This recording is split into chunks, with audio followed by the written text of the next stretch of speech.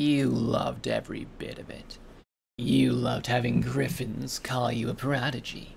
Loved the attention you got.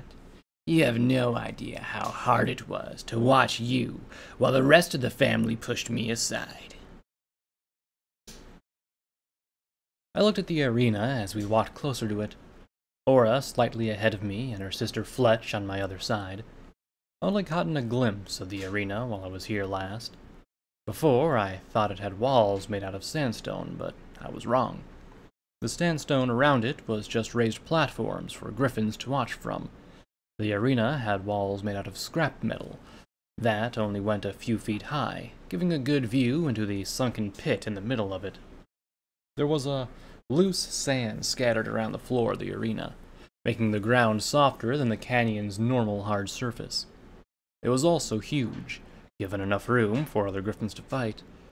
Griffins had already started to surround the arena, either on all sides of it or on the cliffs so they could look down on the action. At one end, there was a raised platform that overlooked the arena. As we drew closer, I looked over to Aura and asked, "Do you really have to do this? I mean, who cares if the rest of the griffins think here? You're not part of the Red Talons anymore." Aura looked back at me. "I care. It's not just about me, Shadow. If it was, I wouldn't be doing this. Honestly, I don't give two shits about what Fletch thinks or what she wants to do to me. I'm doing this for two reasons. First, she needs to learn her lessons, once and for all. Second, if I back down, I'll look like a coward, and that reflects badly on my family." "I thought you said family's too much work, so why do you care?" I asked. She sighed. "Family is too much work, but that doesn't mean you shouldn't care about them. I mean, I've been enough of a disappointment to them." I put a hoof on her shoulder, stopping her. When she looked down at me, I said, "Aura, you're a lot of things, but a disappointment isn't one of them. All you did was break a stupid rule of your talent company. So what? Your family might have looked bad because of it, but that's their problem, for not accepting you for who you are. For what I've seen, most of them are just trying to make up for that mistake. Hell, I'm sure that most of the griffins here don't give two shits about what you did. I think Fletch is just angry because she thinks you don't care about how she feels." Aura looked back towards the arena where Fletch was waiting. "You might be right about that. I know it's hard to believe, but Fletch and I used to be close. Before I was with Tripwire, Fletch was the closest thing I had to a best friend." "What happened?" Aura sighed. "I met Tripwire and spent less time with my sister. Over the years, she grew angrier and angrier with me till she just flat out hated me. When she found out what I was doing with Tripwire, she was disgusted with me." Fletch yelled over at us. "Hurry up, Aura, or are you thinking about backing down?" Aura looked back at me and smiled. "I love you, Shadow." "I love you too. Are you going to be okay?" I asked as she started to walk away. "I'll be fine. This isn't a fight to the death or anything." I felt a hoof rub my mane a little. I looked up and saw Stardust watching her go as well. "She'll be fine, Shadow. You know how good of a fighter Aura is. Fletch doesn't stand a chance." "I know, but I'm not worried about her safety. I'm worried that she's going to hate herself after this." He looked confused. "Why is that?" "Because no matter what, Aura's going to lose, even if she wins this fight. If she does win, she'll make her sister look weak in front of all the Red Talons. Fletch will have lost a fight against a disgraced griffin. If Fletch wins, Aura will have to leave her home for good and stop being a freelancer. It'll screw with her way of life," I said. "I see what you mean. I mean, what will happen when this is over?" he said with a sigh. "Well, we can't change her mind, so all we can do is watch and hope that things work out for the best. Come on, Apollo said we could watch the fight from the platform overlooking the arena with him and Gigi." "All right," I said, letting him pick me up and fly me over to the larger platform where Gigi was waiting with Apollo and my friends. When both Aura and Fletch entered, Gigi stood on her hind legs and raised her talons to the sky. "Fighters! You have both shown your bravery by entering the arena today. Let no griffin here think that either of you are cowards. Now, as the challenger, Fletch Bloodtalon, do you still wish to fight today? Fletch looked up at her mother and said, I do. Gigi looked over at Aura. Aura Bloodtalon, you have been challenged to fight today in the arena, in front of the Red Talons and your family against your own flesh and blood. You have accepted by entering, but I must ask, do you still wish to fight Fletch? I do, Aura said. Gigi looked around at all the griffins, stating, both griffins have accepted. Then she looked back at the sisters. Fletch, as this is a fight with stakes, please state what your request is if you win today. Aura has to drop the name Bloodtalon and never return to our home. She disgraced our family by breaking one of the 10 laws, the same laws laid down by Greta herself. Not only did she start a relationship with a mayor, but she also let it interfere with her work as a Talon. When she was caught and banished, she still stayed with his mayor until her death. Aura was left with a way to get back into our ranks, but she decided instead to find a new pony to be with, spitting on our way of life and our family's honor. When she loses today, she will no longer be part of our family. She can no longer be a freelance griffin, and she must leave our territory forever. The banishment applies to her lover and friends if she does come back. Then she will suffer death for breaking the terms set down today in this fight, Fletch said. Gigi looked sad, shaking her head, but she kept it held high as she looked over at her youngest daughter. Aura Bloodtalon, do you agree with the terms set down today? If so, do you have any of your own?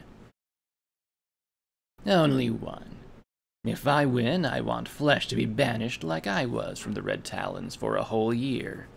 That way she'll see how hard it really is in the world without the protection of our family, Aura said. You do realize that if you accept the terms of this fight, you will be banished from anywhere the Red Griffins call their territory. You can also no longer be allowed to be a freelancer griffin. This will change your life forever. You would be considered less than a griffin to all of your kind across the wasteland. With this in mind, do you still wish to proceed? Apollo said, walking over to stand next to Gigi. I do, Aura said. And yes, I agree. I felt anger building up as I looked down at her, yelling, If you lose this fight, Aura, you'll be leaving me behind as well. Gigi pushed me back, looking down and saying quietly, Shadow, you can't interfere. Trust Aura.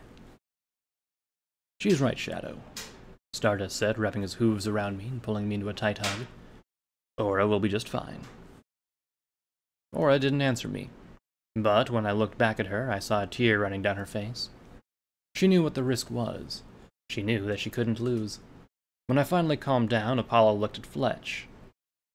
Fletch, you understand that if you lose, you will be cast out of the Red Talons and unable to return home for a year. With this in mind, do you accept the terms? I do. And trust me, I won't lose, Fletch said with a smirk. Gigi spoke again. Let it be known that both parties agree. Now, as all of you know, this is a fight to prove who is the better fighter between griffins. This means that no ranged weapons are allowed. Since this is not a fight to the death, then only practice weapons are allowed. Aura, what weapon will you use today? As the one being challenged, you get to pick first.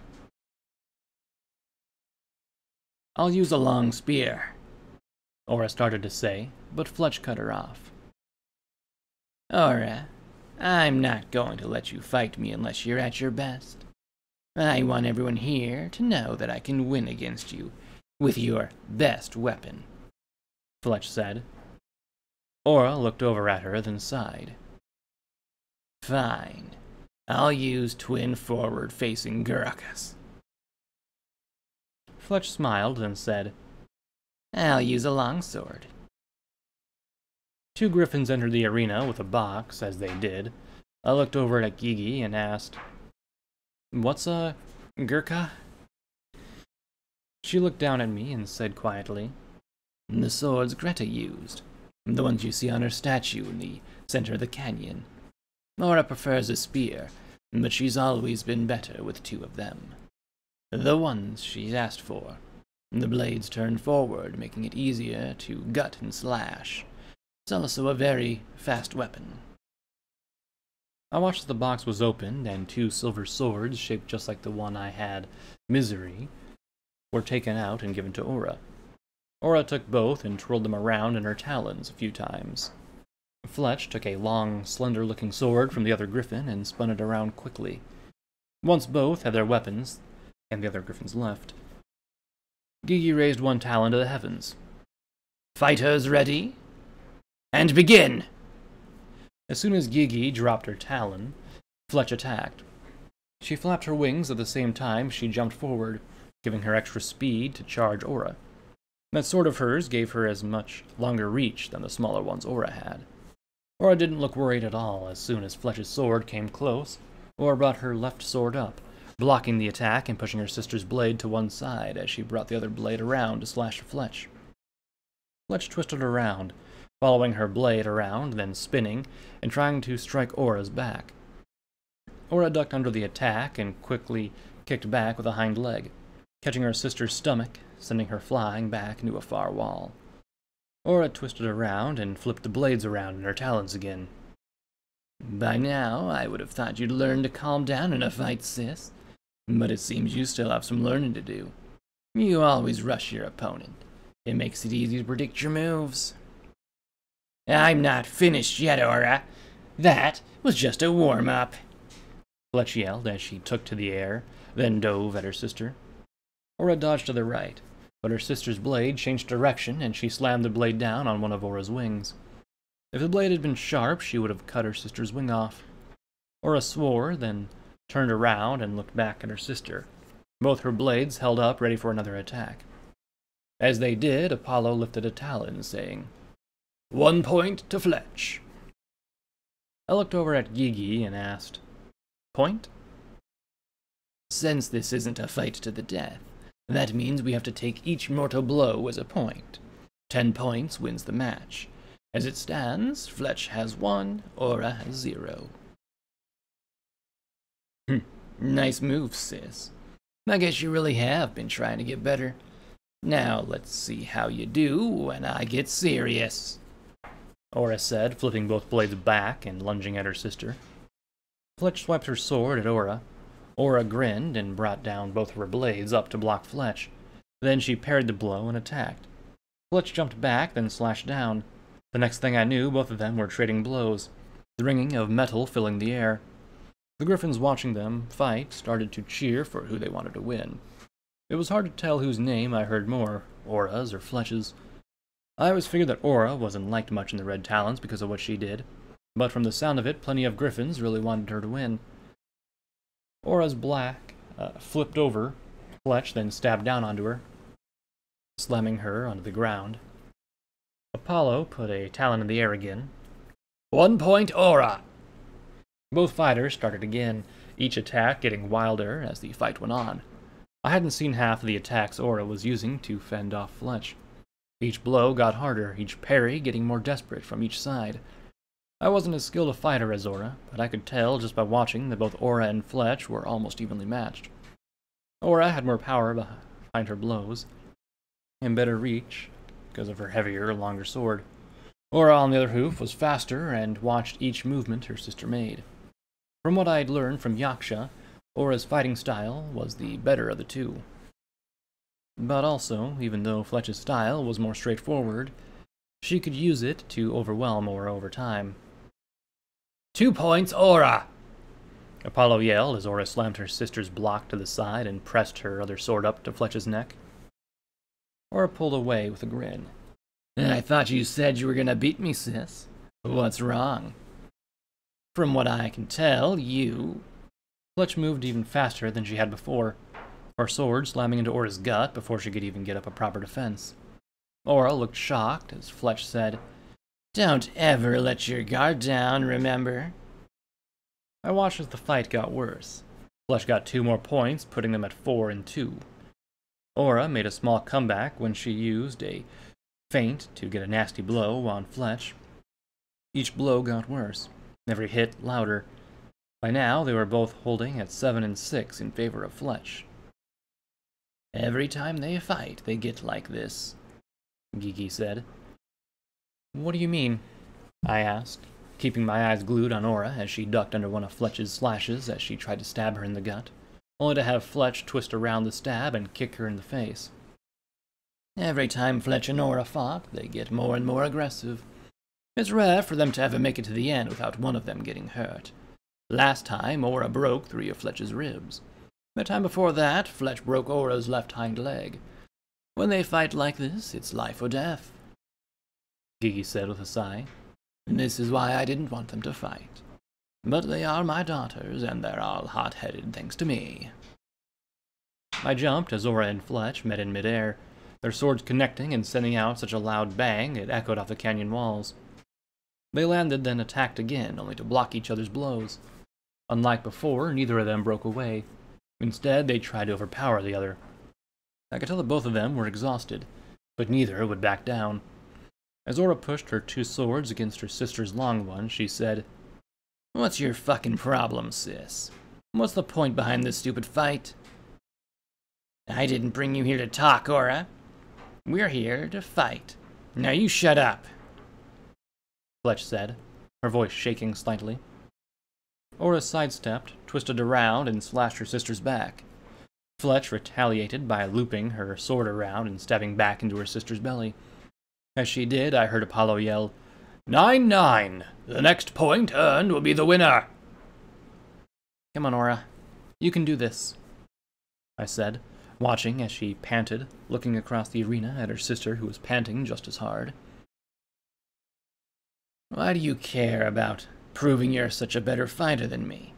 You shouldn't care one bit about if you can beat me in a fight. I'm not a red talent anymore. All you'd prove is that you're stronger than some freelancer outcast. If you really wanted to prove your strength, you'd fight V, or one of the other top fighters in the Talons. This isn't about proving how strong you are. So, what's the real reason?" Aura asked through her heavy breathing. "You won your matches against V 2 years ago, Aura. You also took out Gus and Sin, as well as multiple fights back in the day, when you still cared about your family," Fletch said. "It's always been about you, Aura. Every damn day of my life since you hatched. Aura the prodigy. Aura the griffin who would one day take over as leader. Aura the poor little trick who got to train with Gina while she was little. Aura, Aura, Aura.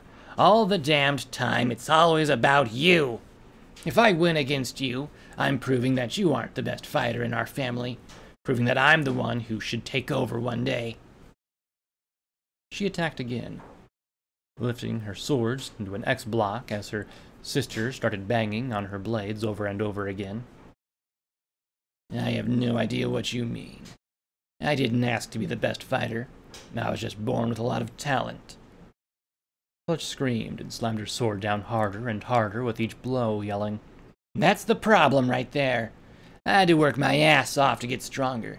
I spent hours every day training, learning, and watching so I could reach your level. For years I stood by your side and praised you as you pushed your way higher into our ranks. I loved you. I wanted to be just like you. I wanted that raw talent you had so bad. It was so fucking sad and pathetic. You're the youngest of us. You should have been looking up to me or your other sisters. But no, you just had a gift and everyone knew it." Fletch twisted around and tried to slam her sword into her sister's side. Aura just got her sword up to block, but the blow still went skidding across the ground. When she got back up and blocked another attack by Fletch, she yelled, "I did look up to you. All of you. You wanted to be like me? I hated my talent. All I wanted when I was younger was to be a medic like Sin. I looked up to her because she didn't care about how good of a fighter she was. No, she cared about helping others.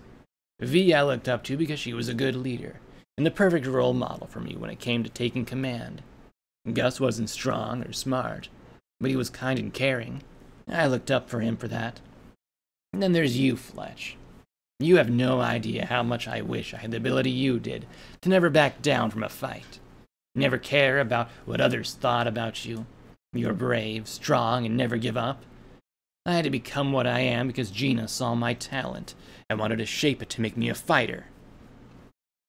Fletch attacked again, but Aura dodged it and flew to the other end of the arena. Fletch looked back at her sister, yelling, "You loved every bit of it. You loved having Griffins call you a prodigy, loved the attention you got. You have no idea how hard it was to watch you, while the rest of the family pushed me aside. I was always second best compared to you. Never thought twice about it, because I loved you, sis. So what did I get for having your back all those years? You betrayed us. That bitch Mare came into your life and took you away from us. Ever since you met her, you did what everyone else did. Pushed me away. When she entered your life, you treated me like dirt.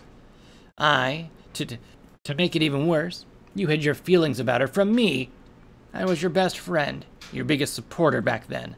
I wanted you to succeed, because if you did, then I'd be okay with you being better. Then you threw it all away. You know, you could have told me and I would have kept your secret. But no, you just lied and hid." Everyone was quiet now, as we all saw the same thing at the same time. Fletch was crying, tears running down her face as she held her sword up, ready for another attack. But she didn't move as she looked across the arena at Aura, who looked dumbfounded by her sister's rage. The quiet got so bad that you could have heard a pin drop. "Say something!" Fletch screamed. Aura hung her head and sighed, letting her blades rest at her sides as she stayed standing on her hind legs. "You're right. I did push you away. But not because I didn't trust you, or because I was trying to hide from you. I did it because I knew that someday someone was going to find out about Tripwire and me. If anyone found out that you knew as well, you would have been sent away too. I didn't want that for you, Fletch. I didn't want any of my family to be brought down for what I was doing." "Then why didn't you stop? She was a fucking pony. She wasn't a griffin. It's not like she was your soulmate. You just did what you always do. Push the limits on what you could get away with. You didn't care about what would happen to us, because if you did, you wouldn't have done it." Fletch screamed. "You know the worst part? Even after you left, nothing changed here. It was still always about you. Dad making sure you had a way to get back into the Talons, Mom keeping an eye on you, V and Sin talking behind our backs, trying to find a way to help you find a job that would prove you always belonged here. Always about precious Aura, poor youngest daughter of the leader who made a mistake. If it was me who fucked a pony, I would have been kicked out and forgotten." I saw Gigi get up as if she was going to say something, but Apollo put a talon on her shoulder. "Don't let her speak. You can't help anyway. She needs to get this off her chest." Gigi sat back down, looking at her daughters as they stood off, Fletch ready to attack, Aura looking sad and not defending herself. Aura finally looked back at her sister. "You're right. I could have stopped. Tripwire wasn't my soulmate, but I thought she was back then. I was young and stupid. I fell for her because I saw something in her that I liked. She may not have been a griffin, but she did have something that intrigued me. Yes, enough to risk my life and my possession in the Talons. All for fucking a mare who died because of what you did?" Fletch screamed. "Tell me, Aura, why didn't you come back after that, huh? You know you could have if you wanted to. Why did you spend 6 months alone as a freelancer, when all you had to do was come home and beg for Mom's forgiveness?" It was Aura's turn to yell. "Because I was ashamed. Is that what you want to hear? I was ashamed of what happened, for what I did, yes, for everything, and yes, that includes Tripwire dying. She loved me with all her heart, but deep down, I knew I didn't love her the same. It took me 6 months to even work up the nerve to even think about coming back. That's why I stole the orders you had on you and found the courier. I was going to take the bounty and get back in, so I could try and earn everyone's forgiveness for breaking our great laws. Then why didn't you do that when you found her? Aura slashed a sword upwards in the air as she yelled. I made a mistake and got hurt. Shadow saved my life because her friend Stardust nearly caved in my side with a kick. If she would have left me there, I wouldn't have been able to get to a safe place. I might have died from internal bleeding, but... Aura took the blade she had up and pointed directly at me. Shadow showed me compassion and kindness. She gave me a healing potion which I was fresh out of. I did what any self-respecting griffin would have done and followed her to repay her for her kindness. Fletch sneered. And then you decided to stay with her even after you repaid your debt, because you saw a chance to have the same fun you did before with another fucking pony? It wasn't about that at all. I never saw Shadow as some pony to have fun with. Not like with Tripwire. Yes, I had fun with Tripwire for a while and thought that I loved her. But it wasn't until I met Shadow that I knew how wrong I was. Because ever since I first met her, I knew she was the one I was meant to be with. My heart skipped a beat as she said that, and I felt a tear running down my face. Fletch, however, laughed. She's a pony. You can't have those feelings for a pony. You're wrong, Fletch. You know as well as I do. A griffin's soul isn't bound to their race. Souls are not bound by gender or race. When two souls meet, they're meant to be together. It doesn't matter who they are or what they are. I love Shadow. I'd die for her. Just like I'd die for you because you're my family. And she is as well. When I look at her, I don't see a pony.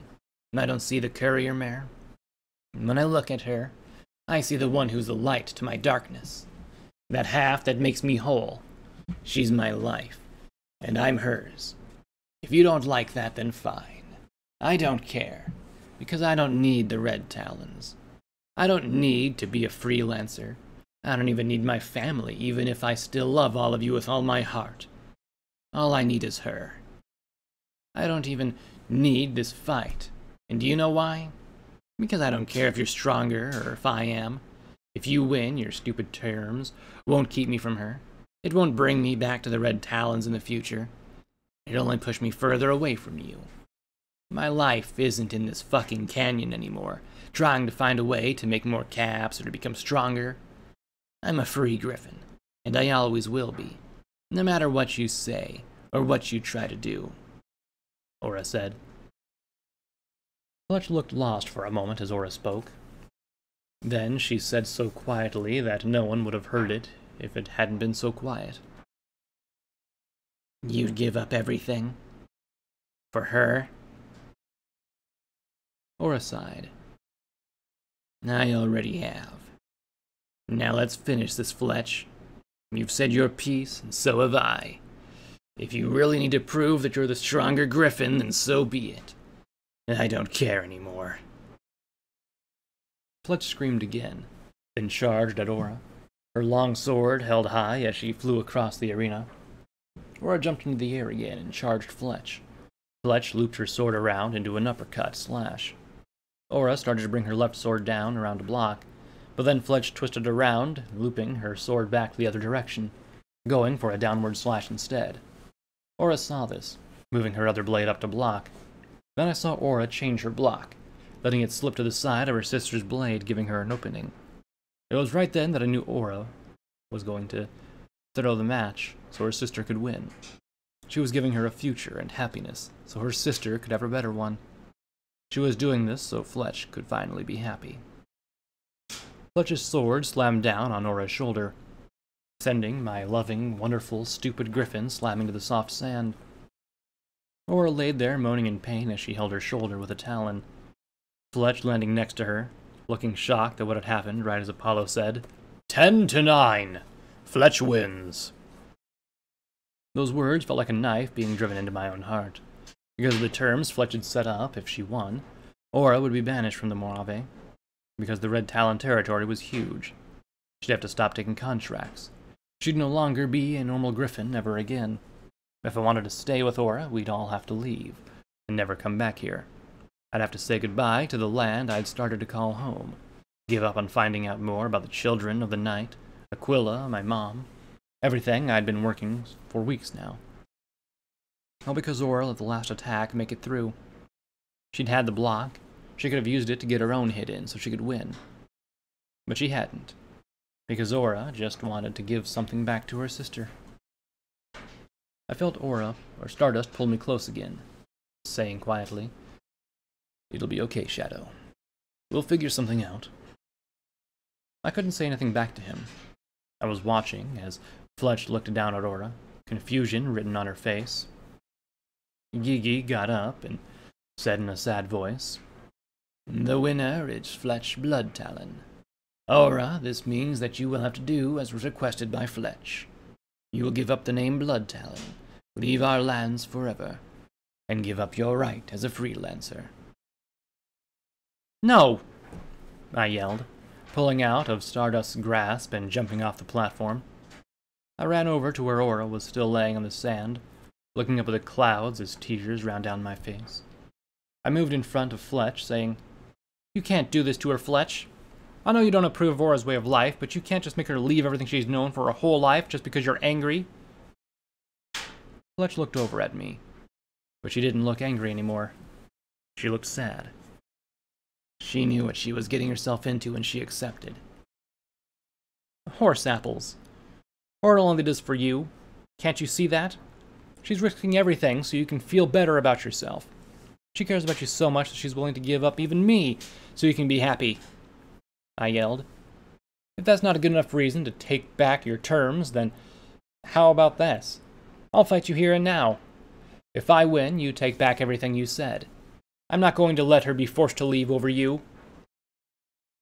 Gigi landed next to me, put a talon on my shoulder, trying to pull me away. "Shadow, it's done. You can't change that." I pulled away, then took hold of both blades Aura had been using with my magic, and pointed them at Fletch. "Fight me!" "Step aside, courier," Fletch said, lifting her sword a little. "Never." Fletch sighed and said a word I thought I'd never hear come from her beak. "Please." Not knowing why, I backed up a little, but I was now standing on the other side of Aura. She looked up at me and said in a tired voice, "I'm sorry, but I had to do it." I didn't get a chance to answer as Fletch knelt next to Aura and quietly asked, "Why did you do it?" Aura chuckled, then winced in pain. "Do what?" Still keeping quiet so no one could hear Fletch. "You had that block. I saw it. You could have easily taken the last point for yourself, but instead you let me win. How would you do that? To show other griffins that you had to give me a victory?" Laura looked up at her sister again. "Because no matter what, no matter where I go or what I have to do, Shadow will still stay with me, and that's all I need in my life. You, however, needed this win. You can't handle being alone. Trust me, sis. It's not that easy. All you did was show that you're still better. Fletch, why can't you see what I see, huh? I'm only better than you because of things I learned outside Crimson Canyon. The Wasteland made me a better fighter than I already was before. I'm still better than you, but not by a lot. If I stayed here, you would have ended up being better than me by now. Because you care about how strong you are and I don't. All I ask is that once I'm gone for good, you'll try to calm down. You need more control and be happy. If you do that, I can handle losing today. You need to stop living in my shadow and come out into the light so everyone can see how wonderful you are. Fletch got back up, then looked at her mom, who was still standing a few feet back. I'd like to retract my earlier terms and only ask for one thing. And that is, if Aura will agree. Gigi looked shocked for a moment, then said, You may, but only if Aura agrees to your new terms. I saw another tear run down Fletch's face as she spoke. All I ask is that Aura gives up her right to ever rejoin the Red Talons. I still believe that she's no longer worthy of being one of us, but I'd like her to still come see us as much as she wants. Not as a banished griffin, but as a Talon of her own small group. I don't want to not see my little sister ever again. Aura got to her talons. I'll accept. Since you won, I'll give up my rights to ever join in the Red Talons again. And to mine, and I think everyone's amazement, Fletch and Aura hugged, both dropping their weapons as they broke down. I looked back over to Gigi, asking, "What the hell just happened?" Gigi smiled, saying, "Sometimes the only way you can fix something that's been broken is by fighting it out." "How does fighting fix something?" I asked. She looked down at me, smiling. "You're still young and inexperienced with real life. One day you'll understand." She walked forward as Fletch and Aura separated. Gigi took one of Fletch's talons in the air, saying, "The winner is Fletch. Let it be known that as of today she is shown to be stronger than Aura. Fletch was taken back by her earlier request in the terms of the duel, with Aura agreeing to come to a new agreement. Aura Bloodtalon has lost her right to ever rejoin our company. Therefore, as leader of the Red Talons, I have decided that since Aura has given up her rights to ever become a Red Talon again, she is no longer banished from Crimson Canyon. I now recognize Aura Bloodtalon as a separate Talon company. Aura and her team have full rights as all Talon groups that we work with do, visiting rights and interterritorial workings." The sounds of cheers were deafening. The griffins and ponies from Cartwheel were screaming, cheering, and applauding in approval of Gigi's announcement. I looked back at Aura, who looked like somebody had just slapped her. She looked over at her mother and asked, "I'm not banished anymore?" The cheers started to die down as Gigi lifted a talon. She said, "Aura, my daughter, as everyone here knows, you broke one of our laws. Rule 7, which states that the griffins of the Red Talons may not be in any kind of relationship with a pony unless that relationship is friendship, or as a contract broker. You broke this by being with Pony Tripwire. I think Rule 7 is unfair. But I can't change that rule without agreement from most of the griffins that are part of the Red Talons. You paid the price for what you did, and still are in the same way. But since you no longer can rejoin the Red Talons, then you can no longer be held down by its rules. We do not force our way of life onto the Talon groups, as you well know. That means that you may pursue a relationship with any griffin or pony as you see fit. We will no longer force you to be something that you're not. With that said, welcome home," Gigi said, hugging her youngest daughter, something I'm sure she'd wanted to do for a very long time. Aura hugged her back. The cheering started up again, and it took a lot longer to die down. After some time had passed, and Aura was finally able to make it past the griffins who rushed into the area to congratulate her and Fletch for the amazing fight, she came up and hugged me tight. "I can't believe that worked out so well. I wasn't expecting Mom or Fletch to do this for me." The rest of our friends had joined us just outside the arena, alone with Vervain, Gigi, and Fletch. Vervain, smiling, saying to Aura, "I'm sure your mother has been trying to find a way to let you come home for a while now." Gigi smiled. "As I told you when we talked the other day, Aura, I never wanted to send you away. Being the leader is hard. I had to do what I had to do. But I've always wanted you to come home, and just not as a part of the Red Talons." Fletch was still wiping her eyes a little as she said, "I'm really sorry for making such a fuss over you leaving, Aura, and for treating your friends so badly. Even if you are my youngest sister, you still proved you were stronger than I." Aura laughed. "Don't worry, sis. I'll pay you back for that later. For now, I'd like to talk with you more and hear what I've missed in the past few months." Fletch looked up at her, then said, "I have time now. And that is if you can get away for a little while. Or looked at Wingnut and shrugged. I'll be fine. Shadow and I wanted to talk to that old Griffin Tonto. I nodded my head. I've wanted to talk to him about a few things, and for a while now, I wanted to show him this. I pulled out Misery. Gigi saw the blade as I slipped it out of my saddlebags and took a step back, her eyes wide as saucers. Shadow Star, where in Equus did you find that? In the absent ruins near the kingdom. I think Greta left it with a friend of hers, I said. Did you find Joy as well? No, I didn't see it there. I was being attacked by Wrath at the time, so I may have just missed it when I was there. Or Greta still had it with her. I've been meaning to look into it more when I had the time.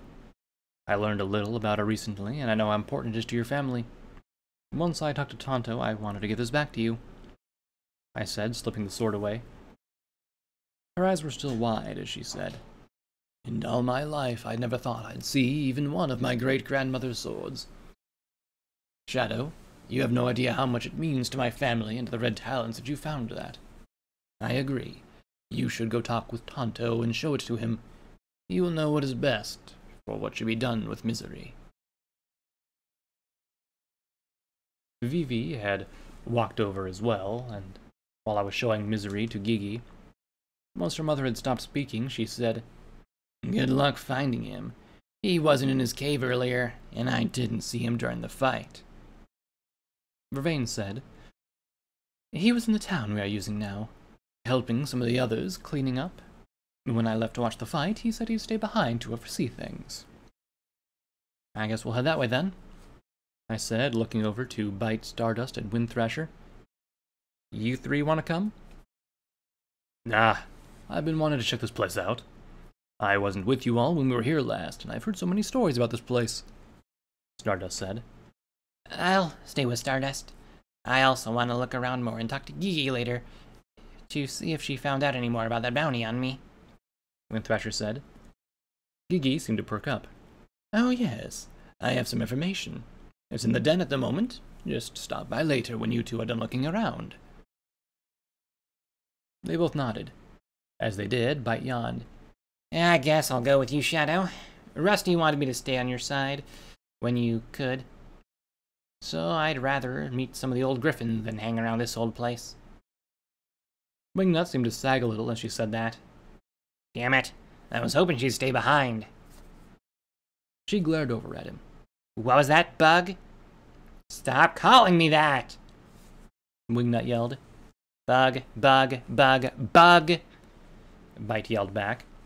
Before I could stop them, Wingnut and Bite were both wrestling with each other. I was about to step in when Vervain walked over in front of the twirling mess of Colt and Filly. She cleared her throat and said in a commanding voice, Both of you, stop that right now! Oh shit, those two are about to find out, first Hoof, why you don't act that way in front of Auntie Vervain. Both of them stopped what they were doing in mid-struggle, both looking up at Vervain. Bite had one of Wingnut's ears in her muzzle, a hoof wrapped around his neck, the other one of his rear legs trapped between her own. Wingnut was wincing as he held on to her, trying to make her get off. Both of you, let go of each other and stand up straight, she said, both of them looking up at the older mare. Much better. Now, tell me why you're both acting like this. She started it, Wingnut said, pointing a hoof at Bite. Did not, Bite retorted. Vervain looked at Bite and asked, What's your name, young mare? Bite. Cookie Bite, I mean. Vervain lifted an eyebrow. Cookie Bite. Ma'am, speak to me with respect, young mare. Bite's eyes narrowed a little. Why? You aren't my mom. I chuckled a little. No, but Vervain here is like a mother to me, and she's the one who raised me. You were put under my care by Rusty, and he told you to listen to me. That means you should also listen to Vervain as well. Trust me, you don't want to get on her bad side. She'll mess up your shit. Vervain looked over at me. Sit down and shut up, Shadow. I sat. Yes, ma'am. Bite and Wingnut started to chuckle a little until Vervain looked back at them. I'm waiting. Bite hung her head a little. Yes, ma'am. Sorry, ma'am. Much better. Now, let's try this again. Why were you two fighting like foals? Bite looked over at Wingnut, then back at her hooves. He made me mad because he doesn't want me to be around. And that's because you're mean, Wingnut said. I don't want to be mean, Bite said when she looked down.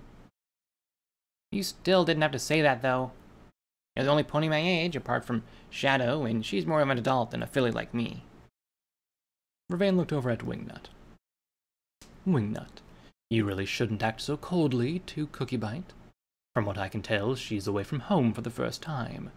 She may have an attitude problem, but that doesn't give you the right to say hurtful things. Then she looked back at Bite. Cookie Bite, I don't care what Wingnut said. You look like you're the older one here, and you should set a better example. You shouldn't go around calling him, or any other pony, a bug. But, Bite started to say, but she was cut off by Vervain. No buts, young filly. In the short amount of time I've seen you, I'm guessing you haven't had a parent around to keep you in line for most of your life. She shook her head. I've only got my uncle. He's always too busy with running Trotzdon, so I keep to myself mostly with my tinkering and gadgeteering to keep me busy. I see. And I know you haven't had any adults to help you keep your own attitude problems, Wingnut. So, while you're both here, I'm going to try and fix some of what's wrong with both of you. Starting with this. I want you both to say that you're sorry to each other. They both looked at each other, then said, Sorry. Now, was that so hard? She reached into her saddlebags and pulled out a set of hoof cuffs with a long chain between each cuff. She moved forward and put a cuff on Bite's left foreleg, and the other on Wingnut's right. Until tomorrow morning, you'll both suck with each other. I don't want to hear about either of you starting something with the other. If you do, your punishments will be worse. Do I make myself clear? They both said, Yes, ma'am. Good. Now you may continue on with Shadow, she said, smiling and walking back towards me. Gigi and the others had been watching. Once Vervain had finished, she said, Damn, Vervain, how did you do that? She grinned and looked back to the White Griffin. Easy. I raised Shadow. She was a nightmare to deal with when she was younger, too. I laughed. Yeah, but I mostly got into fights, not arguments. Yes, you did. And you snuck into the Overmare's office 8 times, stole from the kitchens more times than I can count, glued your teacher's rear to her seat 7 times, and much, much more, she said with a huge smile. I blushed, then laughed too. You'd think that she'd learn to look before she sat after the 3rd time. That's what I told her, Vervain said. Well, shall we head over to the town? I'm sure a few ponies there would love to see you. Yeah, just let me say goodbye to Aura, I said, walking over to her. She was still waiting with Fletch. You gonna be okay while I'm with my sister? I'll be fine. Where do you want to meet up? She pointed towards the caves that were over the large hut that made up the den. The last one on the right is where I used to live when I was a Talon. I'm sure it's big enough for all of us. Sounds good to me. So, what are you two going to talk about? I asked. Aura smiled and looked over at Gigi. Well, I have an idea for tomorrow. I wanted to see if Mom would let me do. But now that Fletch and I are on better terms, I have an even better idea. That is, if my sisters and Mom are okay with it. Gigi, Fletch, and V were looking at her confused. Gigi asking, What idea is that? I'll tell you when we're alone. I don't want to ruin the surprise for the others, Aura said as she looked excited. Gigi smiled a little. Sounds fair. Let's head to the den, and we can talk there. Works for me, Aura said, turning back to me and hugging me. I'll see you tonight, okay? I look forward to it, I said, turning to follow Vervain out of the canyon. As I did, Sin flew over me and landed next to her sisters. As I walked away, I heard her saying to Fletch and Nora, I swear, every time you two get into a fight, you both end up with loads of injuries. If either of you broke the other's bones this time, I'm going to break the other's bones. Let's go before we have another sister fight to break up, I laughed. With that, Vervain led Bite, Wingnut, and myself out of the canyon. Windthrasher and Stardust flew off to explore as we walked away. While we walked, I asked Vervain, "So, how are the survivors doing?" "Quite well. The trip wasn't that bad, though I think that was because we had a lot of help from the Red Talons. They kept us guarded the entire trip.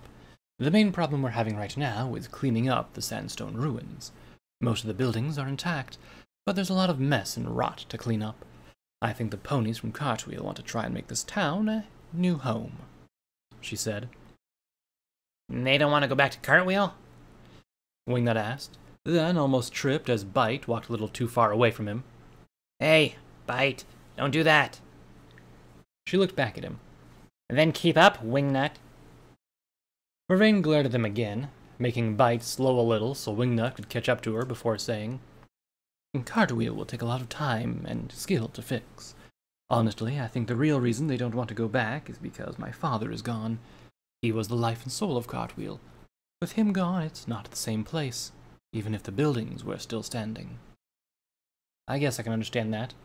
Personally, I don't really want to go back there either. Too many painful memories, I said. Vervain gave me a knowing smile. "I understand where you're coming from, Shadow. Aura told me about Silver when you were training with Yakshan the Stranger. I remember when you first met her so many years ago. I think she was your first friend in the Wasteland. I'm sure with the memories of her, my father, and what you did to your mother while you were there is too much." Wingnut finally caught up to Bite and Vervain. He looked up at her and said, "Oh, you don't have to call him the Stranger anymore, Vervain. We found out who he is the other day. He's Shadow's father, Nightshade." I face-hoofed, "Wingnut!" "What? He is?" Wait a second. Isn't Nightshade the stallion who took over the council recently? Bite asked. You mean he's your dad? Your Enclave, Shadow? "How did you know who he was?" I asked Bite. She smiled. Rusty keeps up on all the politics going on around us. That includes Enclave politics. "I was born in the Enclave, but I'm not Enclave. Mom left it a long time ago," I said before looking over at Wingnut. "And the stranger's identity was supposed to stay a secret, Wingnut." I glared at him. He just shrugged. It's not like you're gonna run into the Enclave here. You'd know who he was. Still, we need to be careful talking about him like this. When you are entrusted with another's secret, you need to keep it. Isn't that right, Auntie Vervain? Then I looked around. Vervain? Looking back down the road, I saw that she'd stopped. "Did you say Nightshade?" Trotting back towards her, I said, "Yeah? Why?" "But he's your father's best friend. That's what Grimm told me." I sighed. Yeah, she lied. I also don't know why you're surprised. She took a deep breath and let it out slowly. "It's not easy to hear all the lies your best friend told you over the years. Sometimes I wonder if Grimm was ever really my friend at all. Maybe I was just a mare she knew she could trust with her daughter when she had to leave. I put so much faith in her mission and our friendship that I gave up 12 years of my life for her. Now I'm getting old. I have no stallion to go home to, no children, no work, and nothing to show for all the years I spent helping Grimm. All of those years spent wasting for a few lies." I put a hoof on hers and looked into her eyes. "Auntie Vervain, she may have lied to you about what she was doing and who my father was. I'm sure she told you 100 lies as well, just to keep her true motive safe. But you didn't waste your years running away or for anything. You may not have had a stallion in your life. So what? You have a lot of ponies that care about you. As for a foal, that's a lie. You have me. Grimm may be my mother, but you raised me. taught me how to be a good mare and how they should live. I'm your daughter in all but blood. As for work, you have the ponies a cartwheel to help. You have to become a leader to them, and before you were that mare who kept Stable 28 running. You've done a lot of good things in the years you spent helping Mom. I'm living proof of that. If it wasn't for all the lessons I learned from you, I wouldn't have ever made it this far. So, forget about the lies Mom's told you. Forget about the pain and hurt, and start looking for the good things. She smiled softly. When did you get so smart and wise, dear? I hugged her. I had a good teacher.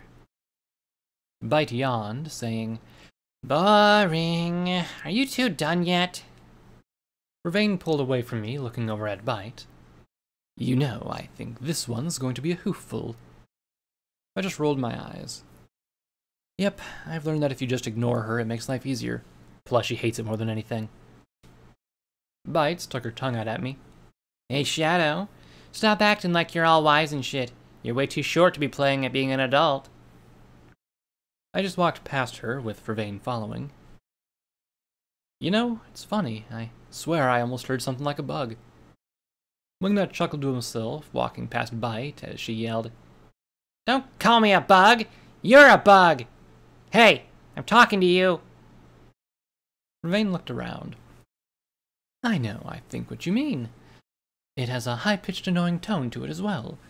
We really should talk to the Red Talons about getting some pony out here to rid the ruins of them. Bite screamed, but they didn't say anything else as she followed Wingnut. When we finally made it to the other side of the entrance that led in and out of Crimson Canyon, I looked back at Bite, who was looking down at her hooves. Her ears were down and her tail dragging on the ground. I smiled and looked away. In that moment, I realized I learned something. You didn't always have to yell or make yourself heard to win an argument. Sometimes you just needed to ignore the other pony altogether. Either way, one of the ponies would give in. Luckily, Bite was the one who did. When we reached the first house just outside of the canyon, Vervain looked towards Bite and Wingnut and asked the young filly, Tell me, Bite, did you learn anything on our walk? For a moment, she looked ready to say something rude. Then her face fell. Yes, ma'am. It doesn't feel good when some pony calls you a name like Bug. Even if you didn't mean it to be a bad thing, it can still hurt when you say it a certain way. Very good. Now are you going to think before you speak in the future? Vervain asked. Yes, ma'am. Bite said, looking up again and then letting her eyes fall on Wingnut, then myself. I'm sorry I called you a bug and yelled at you, Wingnut. I'm also sorry for being such a bitch, Shadow. Vervain looked at Wingnut. Did you learn something, Wingnut? He smiled. Yeah, Bite doesn't like being ignored. Vervain gave him a brain duster. I guess not. He rubbed his head as Bite did her best to hide her giggling. Hey, what was that for? Trying to knock some sense into you. Now, tell me if you really learned something. If not, I'm going to leave you two chained together all night, and you'll be staying with me until I say otherwise, she said. Fine, Wingnut replied. I should take others' feelings into consideration, especially when it's ponies I'm traveling with. Happy now? She looked at them both for a long moment. I'm still not convinced, Wingnut. Seriously? Vervain, you're so cruel. And that's Miss Vervain, or ma'am to you, young colt. Convince me that you learned something. Yes, ma'am, Wingnut said, crossing his hooves. He thought for a moment. His look changed.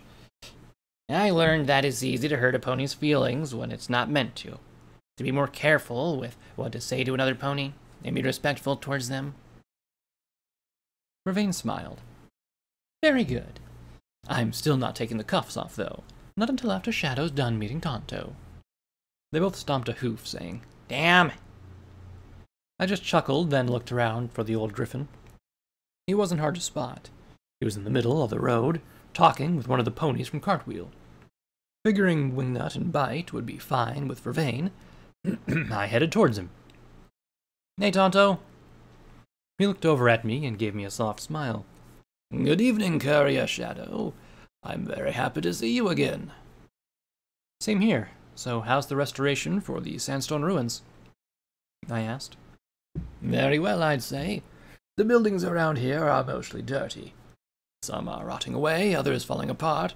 But with so little ponies making it through the attack on Cartwheel, there's more than enough space here for them. The ones that made it have worked hard to fix this place up over the past few days. If you would like to help contribute to the restoration of this place, I'm sure the ponies here would be very appreciative, he said. So, how can I help you? I'd be happy to help out now and again, but for now, I pulled out Misery with my magic and showed it to him. I found this in the Absent Ruins. Both Gigi and Aura said I should bring it to you. They both think it's... He reached out and took the sword with trembling talons. Misery. In all my years, I never thought I'd see this beautiful weapon return home to Crimson Canyon. I hoped that one day Joy would make it back here, but never this one. Why do you think Joy would have been found and not Misery? I asked. Because Greta still had Joy when she left to follow the Pegasus she was helping. From what I know about her son, he said that Misery was stolen by that Pegasus. We never knew what happened to him, but Greta, I know, was last spotted in the Crystal Empire before she vanished from the face of Equus. I always figured that the Enclave had Joy, and they might, for all I know. I believe that if she was killed, then she went there. Absent Moon, however, the Pegasus that stole Misery, we never heard from again. He looked closer as he looked at the blade. I pulled the letter I found with Misery. He didn't steal it. Greta gave it to him. The Absent Ruins outside the kingdom were named after him, and I think he died there or close by.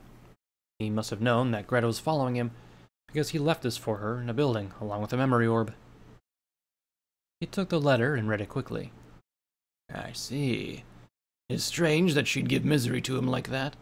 From this letter, it seems that they were very close. But I don't see how that could be. The only pony Greta knew so well was Nightstalker, and they never spoke again after she left the Enclave and started the Red Talons. Getting closer to him so no pony could overhear, I whispered, Absent Moon was Nightstalker. That's his real name. From what I can tell, once he became a Dashite, he started using it again so no pony or griffin would know who he was. Tonto smiled, then chuckled. Well, that would explain a lot. I didn't know why, I never knew. Maybe because we don't have much information on what happened during those times. Absent Moon stayed in Crimson Canyon for 4 months while he healed. He never let anyone get pictures of him, and he didn't talk to many of the griffins here. Gray, who was Greta's only child, didn't like him at all. I'm just glad I was able to get this back to where it belongs. Misery has served me well over the past few days. Wingnut finally caught up with Bite not far behind. Yeah, she killed a couple Steel Rangers with it. Tonto looked at the blade again. Tell me, Shadow, do you know the history behind Joy and Misery? I shrugged. No, I don't, apart from that they used to belong to Greta, and I believe I heard that Nightstalker gave them to her? And that's kind of a strange gift to give some pony, or griffin, whatever, Bite said. Tonto looked down at her, then showed her the sword. Tell me, young one, does this sword look normal to you? She looked closer at it, and her eyes went wide. No, it doesn't. What kind of metal is that? The base of the blade itself is one of the hardest metals on Equus. That, however, didn't make it special. No, that's the spells that were put on it as it was being made, and the edge of the blade itself, which is made from star metal. This makes it so that the blade can cut through almost anything, Tonto said, pointing the tip down and pressing hard into the ground. Misery sank into it like butter. Bite watched, saying, Wow, that's so cool. Shadow, how'd you end up with such a cool weapon? I shrugged. I have a knack for finding strange weaponry. Anyway, Tonto, I wanted to give this back to the Red Talons, since it belongs to you anyway. He looked back at me, pulled Misery out of the ground. Why would you want to do that? If Misery stayed here, it would just sit on the wall of my cave or in the den collecting dust. No, that's not right. This weapon was made for killing. I want you to keep it, Shadow. It'll serve you better than me. I took the sword back, asking, "Are you sure? I mean, this belongs with the Red Talons, not me." He started to laugh. It belongs to a descendant of the Children of the Night. From what I heard, you were descended from Annette. You see, Night Stalker commissioned the sword for his best friend after the Battle of Las Pegasus.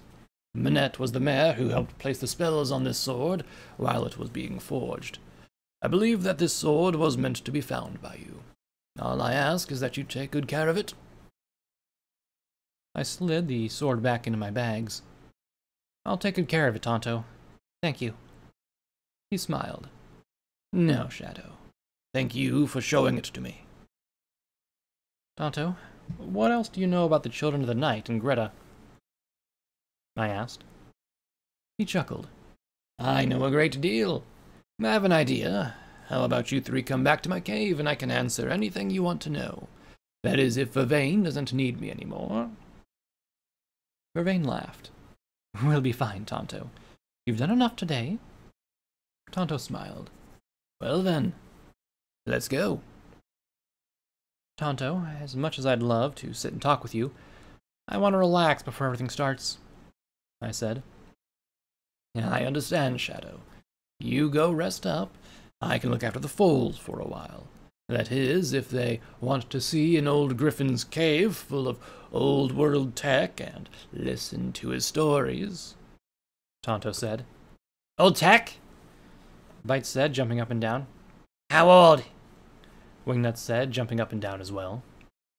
"Follow me, children. While we walk, I'll tell you the story of how we settled in the Crimson Canyon," Tonto said as he walked off with the two foals. Vervain laughed. "Funny how they both seem to have forgotten about the cuffs holding them together." "Nah, those two both seem to forget about everything when tech comes into play." "Well, sweetie, I need to help the ponies here finish up more work. I'll give you the key to their cuffs. Take them off when they fall asleep tonight.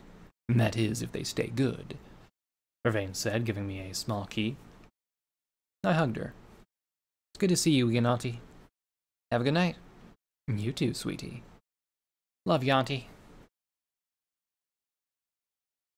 The cave Aura used to live in was quite large. It had been set up with 3 rooms set off the main chamber. Even though Aura's been gone for 8 months now, the cave was still set up for a griffin to live in. Either they set it up for guests after she was banished, or Gigi couldn't find it in herself to take down Aura's place. I made my way over to the larger of the rooms set off from the main room, where a bed was set up. On the nightstand next to it there was a picture with 5 griffins in it. Laying down on the bed, I looked over the picture. It was Aura and her siblings when they were all a lot younger. I sighed and lifted the Mark II in front of me, staring to look through the files on it. Mom's files regarding Stargazer seemed to go on forever. I started to look through them, but it seemed like a hopeless task. Each file I tried to read mostly resolved around what she was able to find regarding the project itself. A few times I saw files mixed in regarding Project Aquila. Mom must have thought it was a different project when she first started looking into it. Later, she must have realized that they were the same thing. Even the stuff I could understand was things I already knew. Aquila was a power created by the Children of the Night in a hope to give Luna the power of Nightmare Moon again without turning her back into the Queen of the Night. Every file ended with the project being a failure. I can understand now why Mom didn't know what would happen when she found the project. All these notes and information she was able to find about Stargazer listed the power as a creation. Aquila wasn't a creation. She was a living being from beyond Equus. She was light magic, but also had her own mind, feelings, and power. Mom's attempts to save me were in reality a curse. I backed out of her notes about Stargazer and moved into what she had on Falling Shadows. Sadly, it wasn't much. The most she heard about it was that it was the second project started by Minette to recreate what they did with Stargazer. The difference was that Aquila's power was needed to fully activate the second project. There was also notes about there being 4 points in Equus that Falling Shadows was a part of. Those points were New Pegasus, the Crystal Empire, Baltimore, and somewhere near the Badlands. Nothing in the notes said exactly what the projects did or why it was named Falling Shadows. Some of her notes speculated it was a super weapon of some kind. Others said it was meant to make Celestia or Luna more powerful, or any alicorn that it was used on. The last was said that it would give great power to whomever it was used on. Mom wasn't looking into it for power, though. She figured that if she found it and activated it, she could use it to pull Aquila out of me. She wanted to use it to keep me alive and get rid of Aquila for good. That became even more apparent when I read the last of her notes about Falling Shadows. Looking into the files I found of the project, I figured out a few things about how I can use it to keep Shadow alive, and rid ourselves of Aquila at the same time. Everything I've seen shows that her power is necessary to make the project work. There are only a few things standing in my way, however. First of all, I need to get into the Lucky Horseshoe, and use the Mark II to remove the lock Sweetie Belle put in the tower. Second, I need to find out what happened to the project in the Crystal Empire. And that task will be the hardest, I think. From what I've found, some pony did something to block the tower there, that even if I unlock the tower from New Pegasus, Falling Shadows can't be used. Last, I can't do anything until Shadow's older. She needs to get stronger while being able to handle the power required to remove Aquila. I'll need to risk her getting her memories and power back. It's the only way she'll live through what needs to be done. My time is limited in this stable, and I can't risk bringing her with me. If I do, she'll be used as a pawn to control what I do by either the Steel Rangers, the Enclave, or the Director herself. I have a plan. It's risky, but it should work if I set everything up right. Shadow will need to stay here in Stable 28 until she becomes of age in the stable. That should be 1 week before they do the Pip-Buck ceremony. I'll be setting up spells that draw her to the Mark II the night before the ceremony happens. This will ensure that she has to leave the stable and head to Cartwheel like I've discussed with Vervain. That is what I'm worried about her. The best way to get her stronger is to travel the wasteland looking for me. If I know my daughter as well as I think I do, she'll be able to handle the trials I've set up for her. Once she does find me, she should be strong enough to deal with what has to be done. That is, if Aquila doesn't get free first or Nightshade doesn't get in my way. Once Aquila is out of her, I should be able to overload the project and destroy it, putting an end to Night Stalker's plans and Aquila once and for all.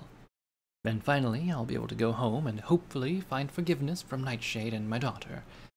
If not, at least she'll be safe. I've risked everything I have and everything I am for her, for my only child, my beautiful little star. I can't fail. I just can't, because if I do, everything will be lost. She's the only pony who can fix the mess I've started. I closed the notes and sighed. Are you just lucky, Mom, or could you really predict everything perfectly? What I don't understand is why this mattered to you so much. I know you're your only daughter, but why risk so much? I sighed and decided that it wasn't worth worrying about right now. I was going to figure out Mom's motives anyway. As Aura would put it, it doesn't matter, and you shouldn't worry too much. She'd be right, too. Why did I care so much about what Mom wanted when she couldn't remember any of it right now anyway? Really, the only thing that was of any use to me at the moment was the information about how I could get rid of Aquila. The problem was that only Mom knew how she could do it. Unless, what if she left information in the shack that she was living in a few months ago, before she lost her memories? I'll have to look into it soon. Right now, all I wanted was to sleep, so I could enjoy my time here with my friends and Aura. Tomorrow's another day, I said as I laid my head down to sleep. What felt like seconds later, I was woken up by Wind Thrasher, who was slowly shaking me. Shadow, it's time to get up. The opening ceremony is about to start. Aura said I should come and get you. I yawned. What time is it? Half an hour to midnight. She said the rebirth celebration starts at the beginning of the new day. We should have just enough time to get ready before it starts, she said as I slowly got up. Can't I sleep a little longer? It only takes me a minute or two to get in my barding. I know, but Aura said you should dress up for this. You still have that dress Sheena gave you, right? Wind Thrasher asked. It was just then that I noticed that she was already dressed in a nicer outfit, similar to that which she wore during the ball in the kingdom. Fine. I just hate wearing dresses. I said, pulling my saddlebags closer and looking through them to find the silvery dress Sheena gave me. I don't know why. I mean, you look really pretty in one. So what? I don't need to look pretty. I mean, you don't need to look cute because you're already cute to begin with. Oh my gosh, Shadow, shut up. She blushed. Besides, don't you want to look pretty for Aura? She said, giving me a toothy smile. I couldn't help but laugh a little. Fair point. I heard a snore and looked to the other side of the bed, and I saw Wingnut and Bite were passed out there. Windthrasher chuckled to herself. They both wanted to be close to you, I think. They got back an hour ago, and since they couldn't get free of those cuffs, they decided to stay near you so they wouldn't get into trouble. Bite was nuzzling up against Wingnut with her head against his chest, curled up into a ball. Wingnut had one foreleg over her like he was protecting her as she slept. I couldn't help but smile. Those two are cute when they aren't fighting. I agree. I think they make a good match, even if they are both young. I think that if we let them alone for a while and stop teasing them, they'd start to show each other how they feel. Ah, but it's so much fun to tease them about liking another, I said as I slipped the dress on. True, but you should also want to see what happens. Don't embarrass them anymore, okay? She said. I guess I can do that. I kind of understand. She poked my nose with a hoof. You should understand. I mean, how would you feel if everybody made fun of you for being with a griffin? I wouldn't like it at all, and I would likely have tried to hide how I felt so the others would stop making fun of me. And that's right. I looked over at her and gave her an evil smile. You should take your own advice sometimes, Windthrasher. She blushed. What do you mean? Don't worry about what others think about you. If you like Stardust, then tell him. She looked away, blushing harder. I said we aren't talking about this anymore. I'll tell him if I know he likes me the same way. I jumped on her back, knocking her to the ground as I hugged her from behind. If you say so. That just means that I have to work on Stardust so he sees how amazing you are. No, don't do that, she begged. I jumped off her, moving towards the sleeping Colt and Philly. Sorry, Windthrasher, but that's what friends do. They help you when you're too scared to do something for yourself. I pulled the key out of my saddlebags, which were still on the bed, and unlocked the hoof cuffs for Wingnut and Bite. Bite twitched in her sleep, then nuzzled closer to Wingnut as I pulled the cuffs off. Windthrasher just watched me, saying, You know I really can't wait to see what happens when they wake up like that. Also, you're not being fair. I don't want you to tell Stardust anything. I'll talk to him when I'm ready. You'll never be ready, Windthrasher. But I'm not going to tell him that you like him.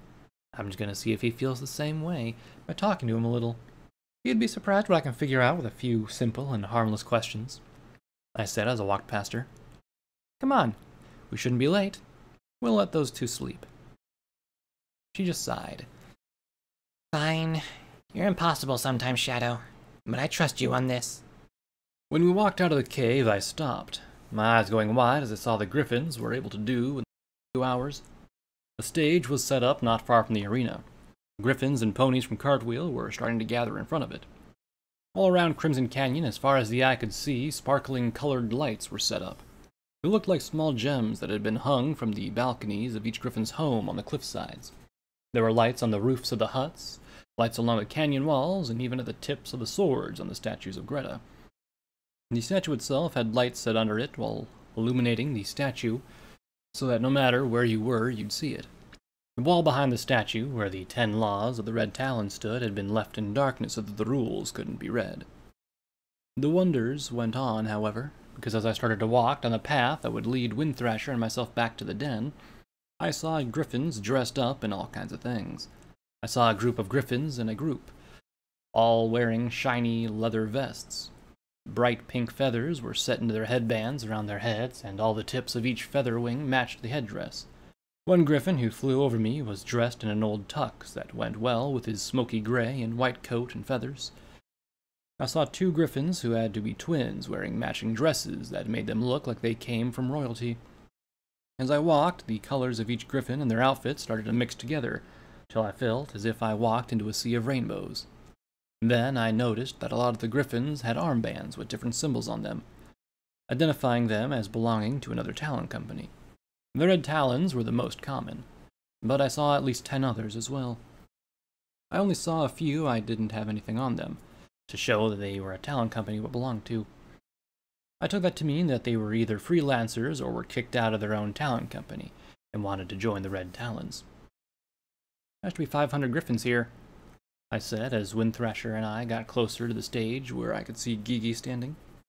She was wearing a red leather vest with a gold choker around her neck, the red talon symbol on the left side of her chest, and on the other side of the vest there was a symbol I'd never seen before. It was 2 crossed swords inside a set of griffin wings, with the letters RTL on it. Wind Thrasher had her ears folded back. I think it's closer to 600, and it's loud here. I think your hearing's too good for this kind of thing, I teased. It's a blessing and a curse, she said with a laugh. I'll get used to it, though. We should find Aura. She said to meet her by the stage. I wonder what that patch on Gigi's vest means, I said as we pushed our way past griffins and a couple of cartwheel ponies so we could get to the front. I got my answer right away because Cindy moved closer, saying, That's Mom's rank as the leader of the Red Talons. She only wears that when we do the rebirth celebration, or if she's meeting an important client. Oh, I guess that makes sense. So, Sin, where's Aura? She said she wanted to meet us up here? I asked as we finally made it to the front of the pack of griffins. She'll be here soon. First, let's wait for Mom's announcement for the start of the celebration, Sin said. That's a great idea, I heard Vavain said as she pushed through the crowd next to us. Hello, Shadow. Hello, Wind Thrasher. I smiled. Auntie Vervain, glad you made it. You look tired. Are you okay? I'll be fine, sweetheart. Just a long day, that's all. I just finished up with the last of today's work and rushed right over. Well, after I found something nice to wear, she said, indicating a simple violet dress that matched her eyes. I was about to say something when Gigi cleared her throat, then moved closer to the microphone that was set on the stage. Thank you all for being here tonight. As you know, tonight marks the 160th year of the Rebirth celebration. As in years past, as marked down by the Griffin who first started this celebration, today and the following day are 2 days. The rules of the Red Talons will be hidden away. This does not mean that the Red Talons can outright break our laws, but some things can be looked over for the next 72 hours. The important thing about the laws being hidden in darkness is that all banished griffins from our lands may return to either see family, friends, or try and rejoin us.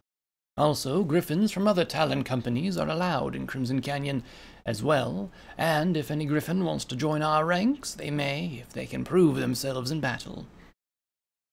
A lot of griffins around started to cheer. With that said, let me add that even though we are overlooking some rules and laws, that does not mean that we will tolerate murder, theft, rape, or assault. Any griffin or pony that does not follow these rules will be executed on the spot by myself or Apollo.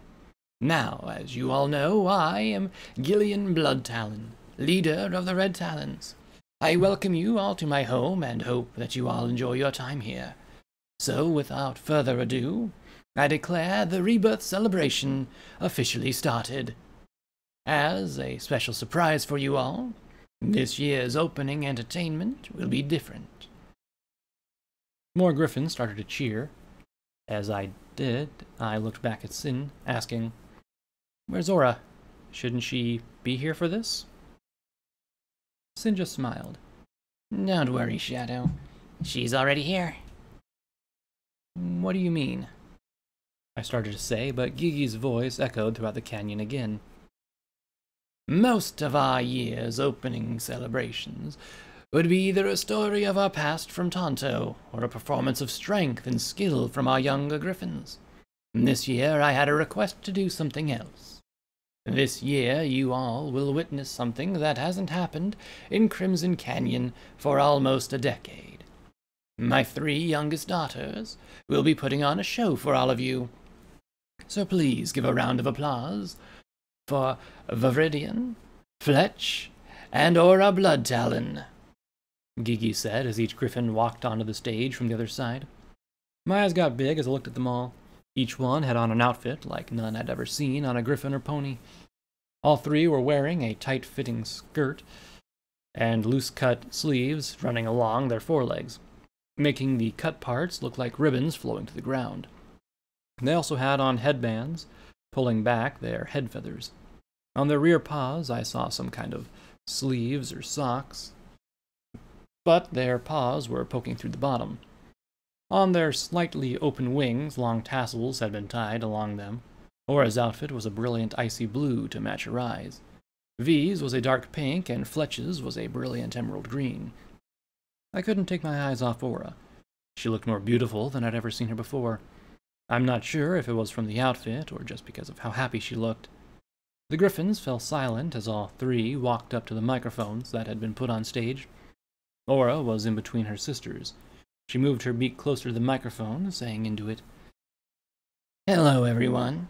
It's been a long time since the three of us all sang for you." V said into hers, "Damn right it has. What do you say we show Crimson Canyon what the Bloodtalon sisters still know how to party?" Fletch laughed. "Oh yeah, let's do it."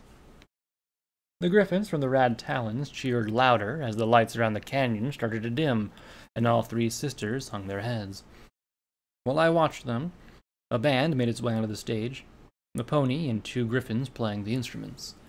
As the cheers started to die down, and fell quiet on the canyon, a deep boom filled the air as the music started, a slow and steady beat reverberating around the walls of the canyon. The drum's beat continued as the griffin playing it started to tap on a cymbal to match each deep thrum. Next, the pony standing next to his instrument added along another bass like thumb. Then the other griffin, who was standing on his hind legs, ran his talons up the guitar he was holding, as his other talon came down to bring a beautiful strumming note to mix in with the others. Together, all three started to play a song. As they did, Aura brought her beak to the mic and started to sing. My first thought was that the voice coming out of her wasn't that of the griffin that I loved. When Aura spoke, she had a hard edge to her voice that rasped a little. When she sang, her voice didn't rasp. It was beautiful. Aura sang as her sisters hummed into their microphones. Then Fletch started, her voice just as beautiful as her sister's. She continued from where Aura left off, in the song speaking about a griffin who's lost in a sea of darkness and pain. V took up after Fletch, singing about the griffin wading through the darkness to find the light in her one true love, the soul she's meant to be with. Then all three joined their voices together and the music got faster. I noticed that the griffins around me had moved away from the stage and were starting to dance. Then, as the song came to an end, Aura said, "All right, let's turn it up." The music got faster and a lot louder as the lights around the canyon blazed brighter. I felt Sin take hold of my hoof, pulling me away from the stage. I looked up at her as she laughed, saying, "Don't just stand there. This is a party." I couldn't help laughing as well. I started to bob my head to the beat, moving my hooves and swaying my body. I twisted around and just let my body do what it wanted. I didn't care if anyone was watching. I didn't care if I was good at this or not. I didn't care about anything as long as I could just be carefree for once in my life. As time went on, the songs continued. I found myself laughing with griffins I'd never met, dancing with Stardust, dancing with Vervain. I even found myself being spun around by one of Fletch's minions, Groger. He was a really good dance partner. We danced through 2.5 songs, and a third before Eris cut in. I was a little surprised at first, but she smiled and said, "It's a party, right?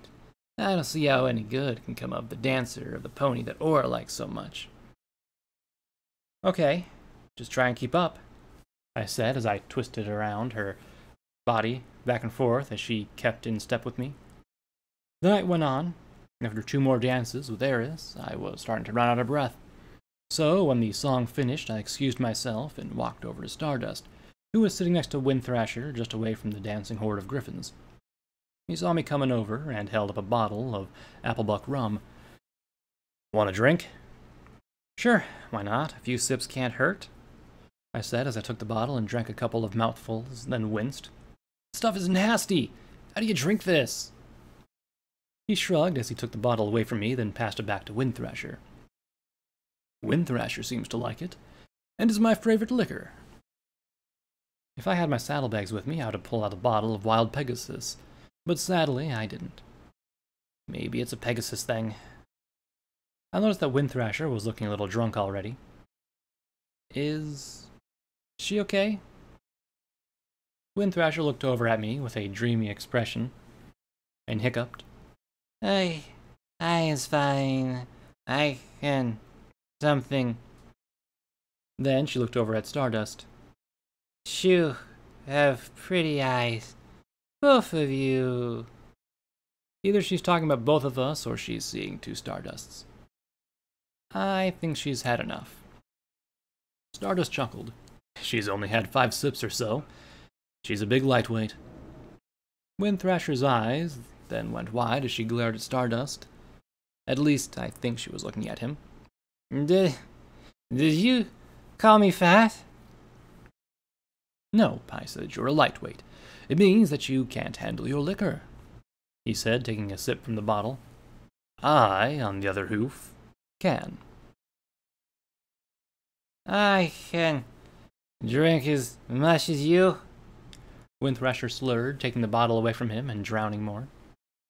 Wind Thrasher, you've had enough, I said, pulling the bottle away from her with my magic.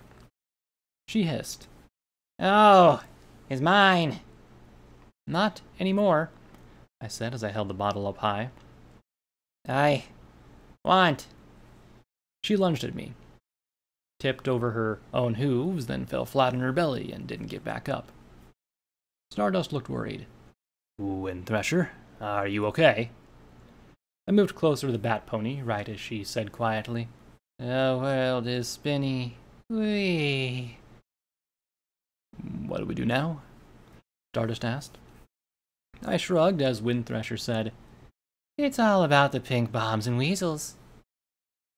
Well, at least the time I understood her, though I don't have any idea what that means, I said, trying not to laugh at my drunk friend. For the goddess's sake, Shadow, please don't tell me you let Wind Thrasher get drunk, I heard Vervain say from behind me. Turning around, I saw her walking towards us. I pointed a hoof at Stardust. It was him! I took the rum away from her! She ignored me and walked over to Wind Thrasher, helping her up. Come on, sweetie, let's get you to bed. Wind Thrasher swayed a little. I'm fine. Then she belched. No, you're drunk. From the looks of your body, doesn't handle alcohol very well. Come on, I'll help you out, Vervain said, then looking over at Stardust. You're coming too. This is your fault. But I didn't want to. I didn't know she'd get drunk so easily, Stardust complained. Vervain glared at him. Come with me and help, or you can deal with me later. Right as she said this, Wind Thrasher turned away from them both and threw up. She swayed, then smiled. I feel better. Then she passed out. Vervain caught her, sighing. Come on, Stardust, help me get her back to the cave, please. He sighed. Yes, ma'am. Stardust picked her up and put her on his back. I just hope she doesn't hurl on me. As they started to walk away, Vervain said, If she does, then that's what you get for letting a mare like her get drunk. I watched them go, still trying to hold back a chuckle. Then looked over at the mess Wind Thrasher left and shivered. Gross. I think I'll go back to the party. I started walking back, but stopped a little way away as Zora and her sisters finished one last song. It was a slow song, and griffins were dancing slowly back and forth. I didn't feel like joining them. The song was for couples, and seeing how the griffin I loved was on stage, I had no one to dance with. I wondered to myself if Gigi was dancing with Apollo. Then I saw her next to the stage, standing with Sin, watching the rest of the griffins. I wonder where Apollo is, I said to myself, looking around for him. It only took me a moment to notice him. He was walking towards the west entrance of the Crimson Canyon, the same one we first used to first come here. Before he walked into the narrow entrance, he looked behind him to make sure no one was following him. Then he continued on. What could you be up to? I wondered to myself. Something about the way he was acting felt off, so I followed. I teleported past the rest of the griffins who were still dancing and ran to the west entrance. From what Aurora told me when we first came to the canyon, this entrance wasn't used much since no pony lived on the side of the canyon. Keeping as quiet as I could, I slowly made my way down to the narrow passage, keeping an eye out for Apollo. It didn't take me long to find him. He was just down the way and around a bend in the rocky passage. He wasn't alone. I hid myself behind a rock, as Apollo said quietly, I told you to wait until tomorrow night or the next day.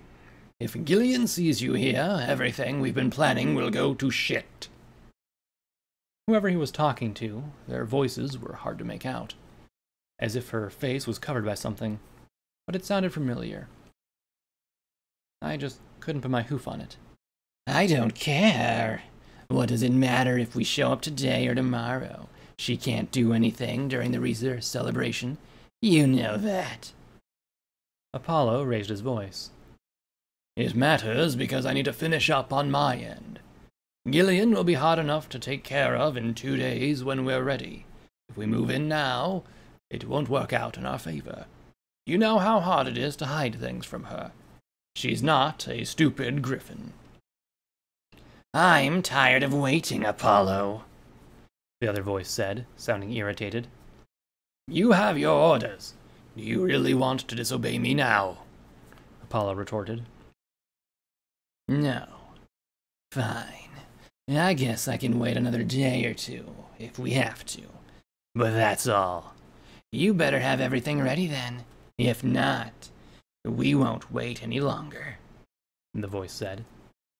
What the hell are they talking about? Was Apollo planning on doing something? It sounded like it, but what could it be? I wanted to turn and head back so I could talk to Gigi, but when I moved, my hoof slid on the sandy ground. A small scratching noise echoed off the red sandstone, and I heard Apollo say, Get out of here now. I'll contact you tomorrow. Fuck, they heard me. I was about to teleport away, but I wasn't fast enough. Apollo rounded the corner and slammed me against the rocky wall. Who the hell? Oh, Shadow, it's you. He set me down. My apologies.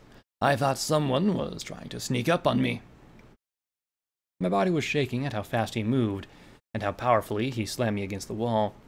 Backing up, I said, What were you just talking about, and to whom? For a moment, he looked worried, then he chuckled. How much did you hear? Enough to know that you're planning something. I am, but from the look on your face, I'm guessing you think it's something bad, he said, still chuckling a little. Sounded like it from where I'm sitting. Shadow, it may have sounded bad, but I assure you it's not. You see, my wife's birthday is on the same day as the last day of the rebirth celebration, and I'm planning on surprising her with something. She never gets to enjoy her birthday, and I want this one to be special for her. I wasn't sure why, but it sounded like he was lying. So I pushed on. Then who was the other voice I heard? It sounded like a griffin I've met before, but it was hard to make out. Oh, she's just one of the griffins I used to send messages to some factions we have contact with. She's the one getting things set up for Gigi's birthday. It's so hard to surprise her, Apollo said. If that's so, then why did she say we don't want to wait any longer? What are you planning? I asked, keeping my magic held just in case I needed to use a spell. Calm yourself, Shadow, Apollo said, noticing my glowing horn. Like I said, it's a big surprise.